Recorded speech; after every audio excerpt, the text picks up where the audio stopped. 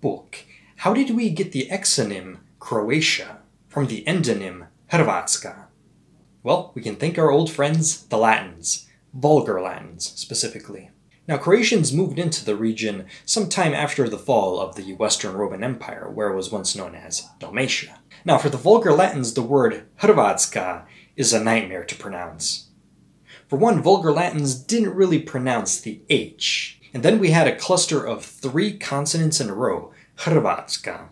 The first thing they did was add a C in front of the H, which would give us Hrvatska. Now, because the H tends to be silent in many Latin languages, the H fell from use. Now, there was still the issue of a cluster of 3 consonants, Hrvatska. For one, in Latin languages, having a V after an R is quite rare, so they replaced the V with a vowel. That vowel was O.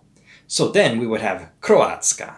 There was still an issue with the feminine possessive suffix, ska. Instead, they replaced it with their own suffix, ae, like in Dalmatia, Croatia. After that, many peoples took this name of Croatia in their own language, for example in French, Croatie, and especially English, Croatia. And that is how we got the word Croatia, from Hrvatska to Croatia.